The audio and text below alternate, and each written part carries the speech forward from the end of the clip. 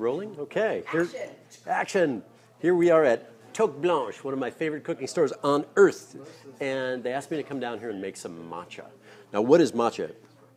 The easiest way to explain it is just to show it. It's this lovely, lovely green tea. It's 100% green tea that's been finely ground into this lovely powder.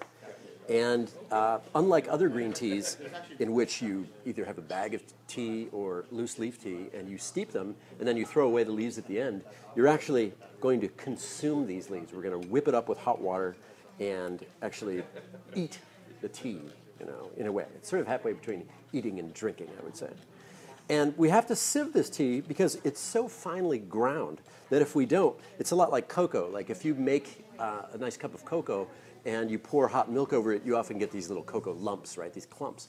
Exactly the same. It's static electricity that's keeping those clumps together. So, but if you run it through a sieve, it kind of breaks up the static electricity, and you get this really creamy, smooth brew instead of a clumpy brew, which we don't want. So that's why I'm bothering to sift this at all. So we sift it, and we add very little water. It's going to be about 1 ounce of water, about a shot glass full of water.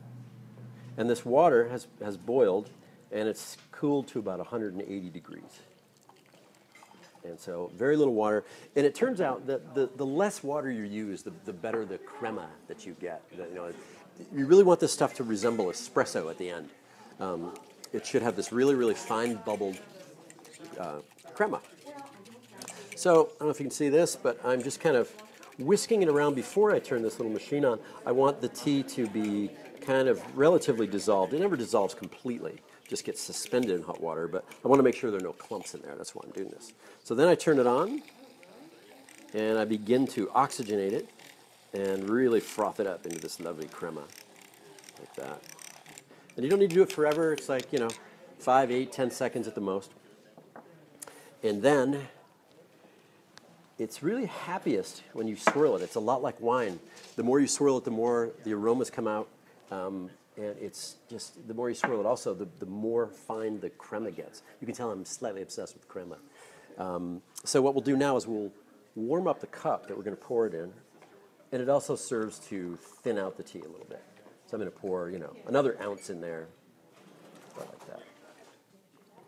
And then more swirling,